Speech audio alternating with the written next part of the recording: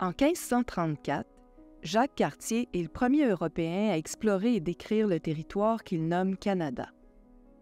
140 ans plus tard, le 16 mai 1674, la Seigneurie de la Petite-Nation est concédée.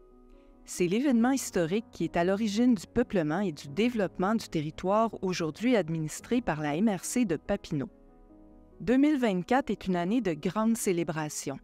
Grâce à l'engagement des organismes culturels et patrimoniaux, des citoyens et des municipalités appuyés par la MRC, tout un programme d'activités spéciales et de commémoration sera déployé au cours de l'année.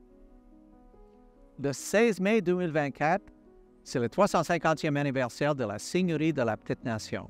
Vous allez aimer ça parce que c'est organisé avec le festival Ripon et groupe international, le Diable à 5, va jouer. Le 16 au 18 mai, il y a beaucoup d'activités. Le congrès de la Fédération Histoire Québec vient ici pour leur 58e congrès annuel. Pendant le 18 mai, il y a aussi plein d'activités. C'est le 148 en folie. C'est les ventes de garage tout le long de 148. En plus, on a une commémoration de Denis Benjamin Papineau, le frère de Louis-Joseph, à Papineauville. Finalement, 25e salon de patrimoine de Gatineau et l'Outaouais.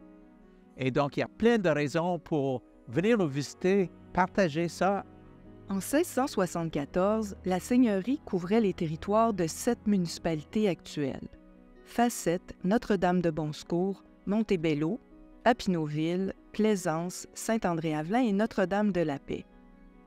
Au fil des 350 dernières années, grâce aux efforts remarquables des pionniers et bâtisseurs, En Petite-Nation occupe en 2024 un territoire beaucoup plus grand qui rassemble 25 municipalités. Un vaste terrain de jeu reconnu pour son sens de la fête. Le 350e anniversaire de la Petite-Nation, c'est une formidable occasion de se rassembler et de célébrer en participant à la grande diversité de festivals et d'activités proposées sur l'ensemble du territoire. Le comité du 350e anniversaire vous encourage à profiter des attraits incontournables que sont le Parc Oméga, le lieu historique national du manoir Papineau, le Parc national de Plaisance et le Parc régional de la forêt Bowman, entre autres. Mais il vous incite aussi à découvrir ou à redécouvrir les circuits patrimoniaux, les centres d'art et tous les lieux où notre patrimoine, notre histoire et ses personnages marquants sont mis en valeur. La communauté s'est mobilisée pour organiser un 350e anniversaire haut en couleur. On compte sur vous pour faire partie des célébrations.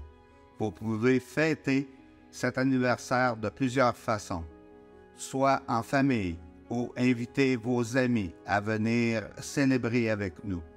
Impliquez-vous comme bénévole ou profitez-en pour organiser quelque chose de spécial. Faites partie de cette grande histoire qui se poursuit.